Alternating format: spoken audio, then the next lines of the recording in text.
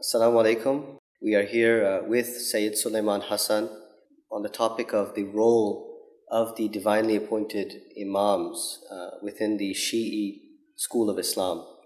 So, Sayyid, I'll go ahead and introduce the topic, and inshallah, thereafter we'll have some questions for you to enlighten us on. So, in accordance with the Imāmī Shīʿī interpretation of Islam, the Prophet Muhammad was succeeded by divinely appointed successors from amongst his progeny, which are known as the Imāms of the al-Bayt. These Imāms guided the Muslim community by infallibly preserving and disseminating the teachings of Islam.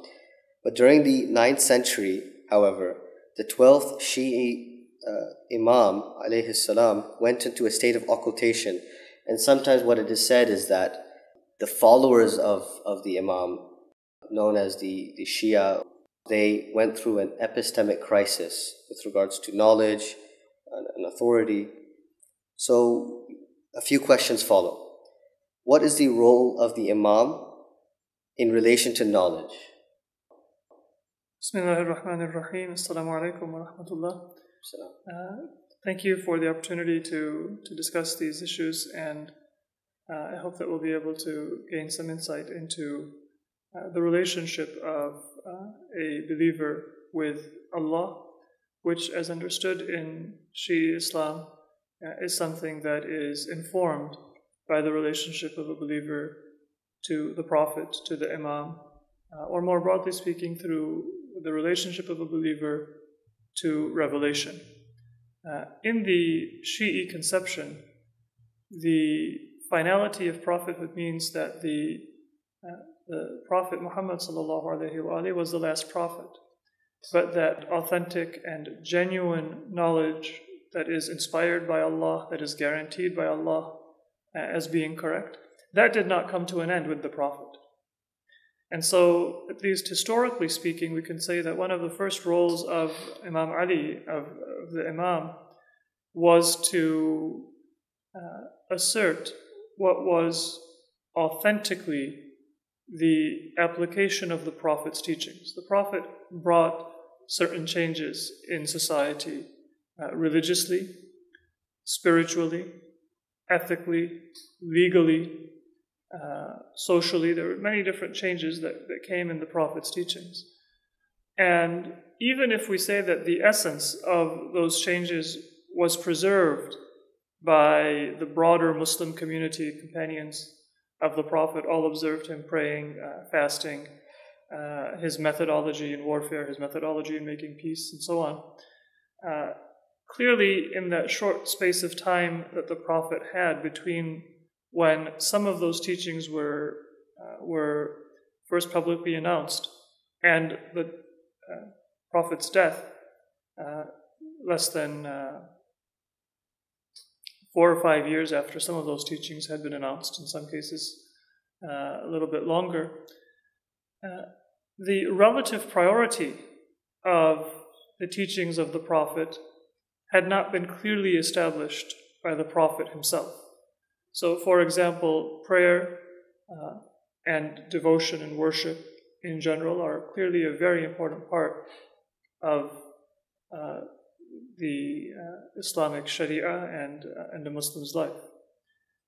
Defense of the religion and the application of political authority in order to affirm Islamic values and Islamic teachings, that was important. But how was that to be done? What is the relative importance of unity, for example, of the Muslim community versus maintaining the ideal of piety and knowledge for a person who is going to be the leader of a congregational prayer or the leader of a Friday sermon? Now, those were issues when it comes to the relationship of different Islamic teachings, the relative priority of the Islamic teachings that the Prophet had not been able to spell out in detail. I think it would be fair to say that the first historical role of the Imam, represented in the person of Imam Ali, was to say that this is how this teaching of Islam is to be applied in society. An example that we have from the very first days of Islam is the punishments for certain sins and certain transgressions, where the caliph sometimes felt that it was good to punish people publicly, even if there may have been extenuating circumstances. Whereas the teaching of Imam Ali and his practice during the time of his own caliphate, his assertion during the time of the previous caliphs, was that Islam never intended those harsh punishments to be something that were going to be carried out with regularity. There are many steps that might prevent a person from actually being punished for adultery or punished for a grave sin. And the honor of Islam does not lie in carrying out the punishment necessarily. It lies in affirming that that punishment was revealed by God, and if those circumstances are met, it should be carried out. But if there are extenuating circumstances, if the person may not have the crime proved, or if they may have repented or for other reasons, then the honor of Islam lies, the proper application of Islamic teaching lies in not carrying out that punishment. So that's one example that we have among many others where the role of the Imam was to maintain the right priority of teachings that in the end were known to those who did not believe in the Imamic and those who did follow al-Bayt as divinely appointed Imams. Okay. And how does this divine appointmentship of the Imam and how he determined the priorities of application of the law, or what was priority in terms of conveying the principles of knowledge, how does that relate to the role of scholastic knowledge and the role of the scholars? If you could speak a little bit on that. Well, this was one of the first challenges that confronted the Imams, was that there were teachings which were known to have come from the Prophet, but may have been misunderstood, or the importance or the relative importance and the relationship of those teachings may have been misunderstood. Another example that we could give is the way in which the nawafil, the recommended non-obligatory acts of worship, like the recommended prayers in the month of Ramadan, were to be performed, where the caliphs brought people together to do so in congregation. And Imam Ali and the later Imams asserted that was not to be done. But that is part of a much more comprehensive role which the Imams fulfilled, which was to, in some cases, provide that information about the relative priority of Islamic teachings, in other cases to inform people of Islamic teachings that they would have no other way of knowing about, no other way of having access to, if not for the Imams. Which does not mean to bring a new Sharia, but it means to inform people about especially spiritual and ethical and doctrinal issues that they would not be able to know of conclusively without that guidance of the Imam. And what combines both of those roles is that the Imam had knowledge that was guaranteed by Allah to be unerring, to be authentic, to be genuine. So an Imam would issue a ruling, would express something that in some cases people would see of as an opinion. It would sometimes be called a ra'i, a opinion. But from the perspective of the Imams and their followers, it wasn't a ra'i, as a scholar would express an opinion or issue a ruling. It was an authentic exposition, an authentic explanation of Islam's teaching on that issue. in whatever area it was. The relationship of the Imams learning to scholarship is very similar to the relationship of the Prophet's teaching to scholarship. You will always need scholars to convey, to preserve, to interpret, and to contextualize the teaching of the Prophet or the teaching of the Imam. But the difference is that when the Prophet says something or when the Imam says something, that itself is not seen as one person's attempt at understanding, interpreting, contextualizing, or preserving a teaching that is authentic. That is seen as something which has been guaranteed and been preserved by a divine promise, by a guarantee from Allah.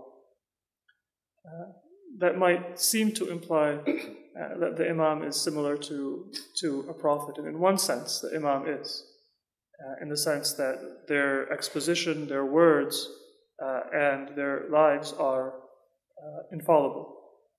The key difference and the main difference is that the Prophet will express or will convey a new Sharia the Prophet of Islam brought.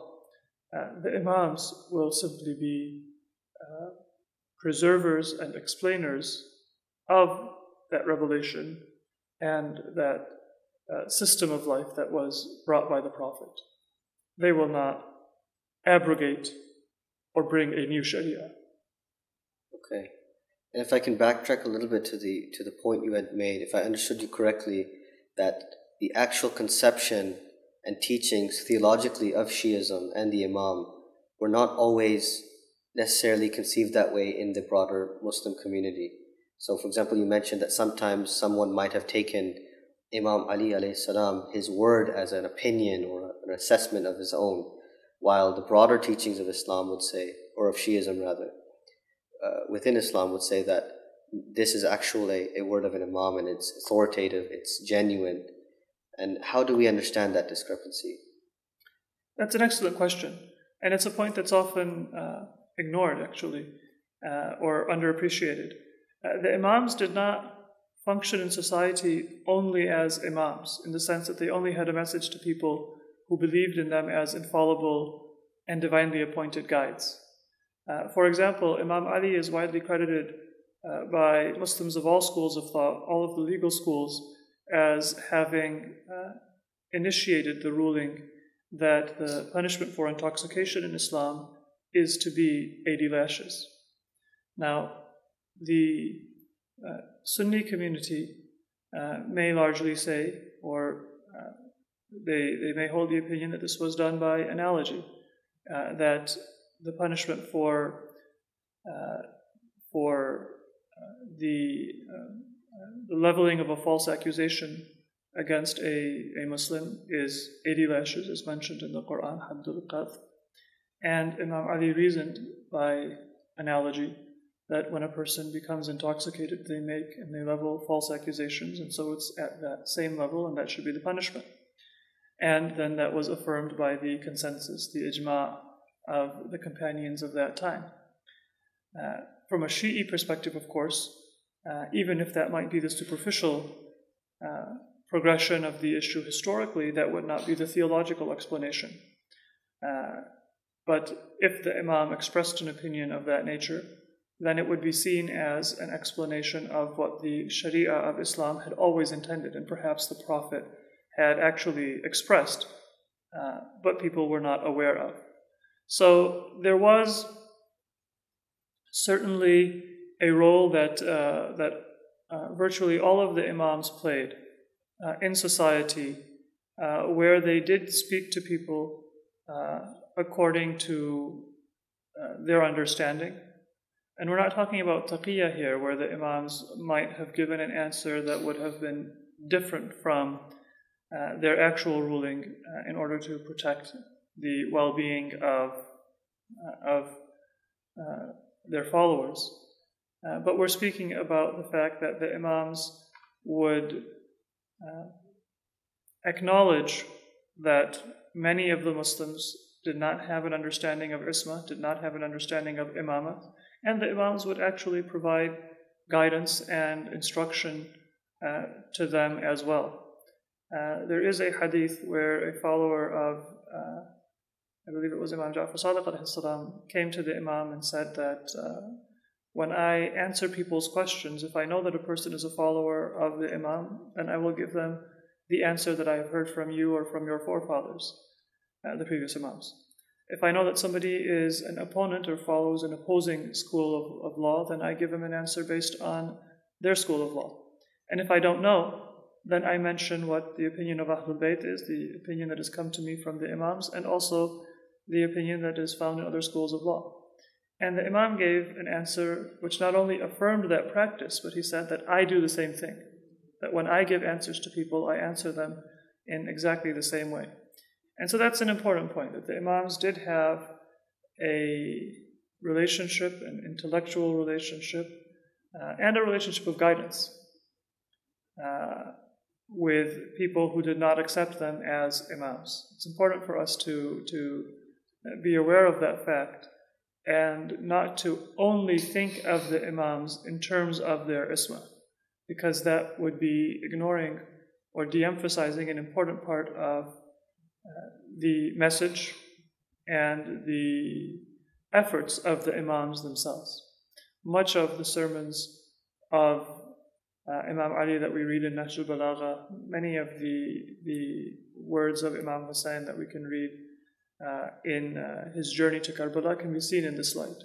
They're not expressing the profundities of doctrine or theology which the Imams may have taught to people who were intellectually and spiritually ready to hear that message.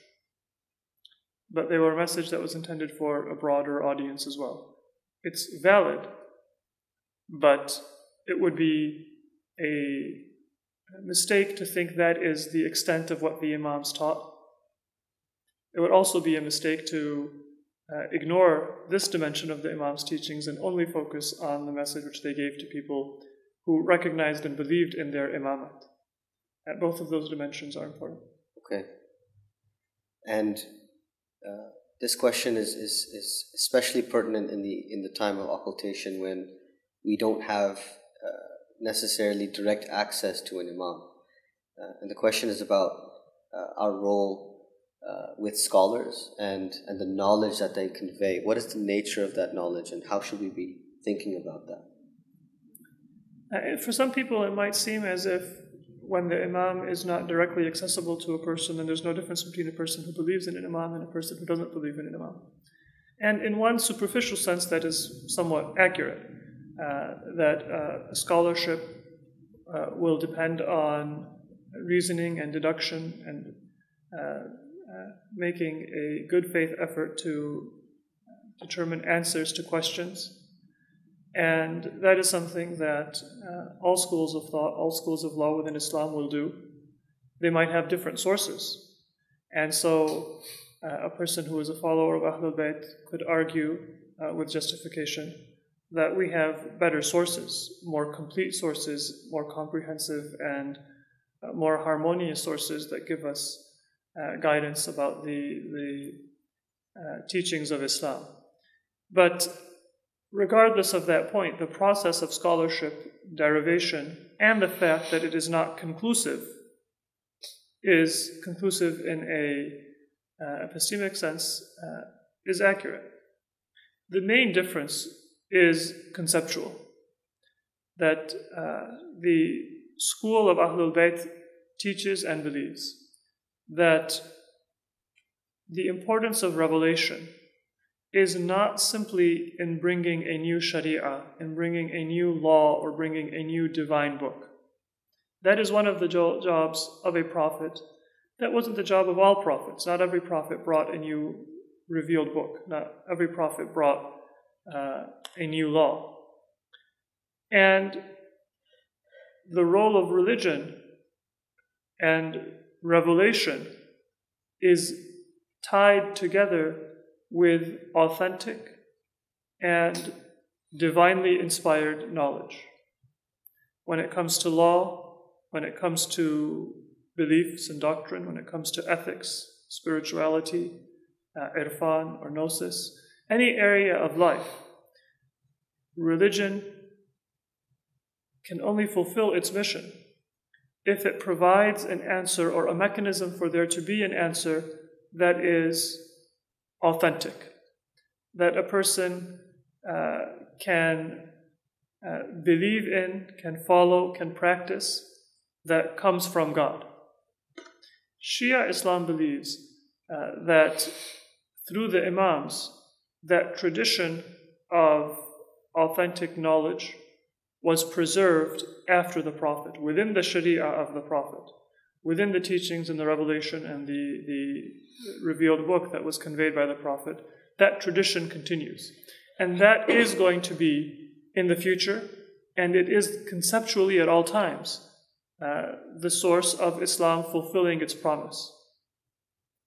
So we might temporarily and provisionally not have access to our Imam. And when we don't have access to our Imam, then we have to make do with scholarship that is fallible. We have to make do with provisional answers. That temporary state might be centuries, it might be eons, but conceptually it is a provisional state. The role of religion, the fulfillment of religion's promise, that is still based on authentic and genuine knowledge that is correct, that is infallible, that is guaranteed by Allah. And that is what we believe to be the principle that Islam is calling us towards. That is where we see the fulfillment of our religious purpose. And it gives us a great deal of humility with regard to challenges or questions or circumstances that we might face in our life. We don't have to have a conclusive answer, because there is an Imam who has the conclusive answer, who has the hujjah of Allah, the authoritative answer, which He will disclose, which Allah will disclose at a time of His choosing, in accordance with His wisdom. If you don't believe in an Imam, then that door is closed. And so, not just in terms of provisional answers, but conceptually as well. There will not be conclusive and authentic answers for many questions. For any question that is not explicitly contained or clearly contained in the Quran or in the reported sayings and practices of the Prophet. And that is a very limited sphere. And so Islam will end up becoming limited. And I imagine that the provisional nature of scholarship, as important as it might be, I suppose that this might lead to the natural differences of opinion that we see today amongst fuqaha, and perhaps the differences are minor, or in some cases major. Maybe you could speak to that a little bit. The difference of opinion, that's a fair question that is often raised. For many individuals, religion only makes sense if there is one answer. But if you look at the Quran is very comfortable with the existence of difference of opinion. The Quran says that Allah will tell us about many things that we differed on the Day of Judgment, that we are to send back or refer areas of dispute to God and to His Prophet. So the fact that there are differences of opinion, that somebody might consider a particular food halal and another food haram, that somebody might consider a particular day to be Eid, and therefore it's haram to fast, another person might consider it to be the last day of the month of Ramadan, and therefore it's obligatory to fast. That is not a problem. Right? What is important is that we have the right process, that we can stand before Allah on the Day of Judgment and say that you sent commandments and teachings, and I did my best to make sure that I fulfilled my obligation in the right way. Now, I ended up, for example, supporting a political movement that might not have actually been the best choice. I ended up following a religious practice that might not have been correct. What's important is the process. And the reality is that Allah created humanity. He created us with our intellect and all of the faculties that go into our soul and into our existence. And therefore, as our creator, He knows that that difference of opinion is something that is natural and unavoidable. And so what is of primary importance is that we have the right process in navigating those differences. So Sayyid, if it is the case that the Quran is relatively comfortable with some differences of opinion, I imagine within some larger framework, but if that is the case, then how do we reconcile that with what you mentioned earlier, which is that the Imam would be able to provide an authoritative, clear, definitive answer? Yeah, that's an important point, not just about the Imam, but about the Prophet himself. A prophet might not disclose everything that he is able to disclose. In fact, the Quran explicitly says about Prophet Isa alayhi salam that he was sent with the mission to tell people part of what was a matter of dispute among them. And I believe that's reflected in the Gospels as well, that even Christians would accept that Jesus did not claim to answer every relevant question, but he left some unanswered to be clarified at a future time. And the Quran states that as well. So even a prophet may have the ability and the knowledge to answer certain questions, but will not do so because this world is a world of testing. And that test that Allah gives us is not just physical. It's not just about poverty and wealth. It's not just about health and sickness. But the test also applies to our thinking, our intellect. And how are we going to resolve intellectual and moral questions that we have? And so, just as prophets, and the Prophet of Islam as well, again, not to refer to sources from the school of al-Bayt, but even the broader Muslim community has a hadith that the Prophet did not do certain things because his people were, until very recently, mushrik. They were polytheists. For example, he didn't reconstruct the Kaaba according to the way it was built by Ibrahim and Ismail alayhim as-salam, because his people were polytheists until recently. They might not be able to bear that. So if the Prophet would not change certain physical things because of what his people were ready to bear, certainly many intellectual, many moral concepts, the Prophet would not be able to express in that situation in a way that he might otherwise be able to express and actually do so. The same thing applies to the Imam. And perhaps that is one of the reasons why Allah did test the believers with a period of ghaibah, with a period of absence of the Imam, in order to put us through our paces, have us use our intellectual resources, and potentially realize that there are some questions that we can answer with our intellect, with our experience, with our own devices. And then there are certain questions, there are certain problems in life, not only intellectual questions, that we cannot answer without having an Imam, a divinely appointed leader in our midst. And so the belief that the divinely appointed leader, whether it be a prophet, whether it be a messenger, an Imam, has the ability to provide conclusive answers, does not mean that they will always do so.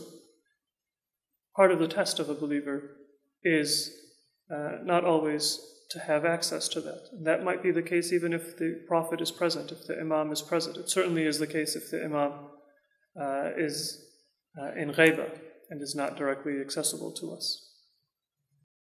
Okay. Thank you so much for that, Sayyid.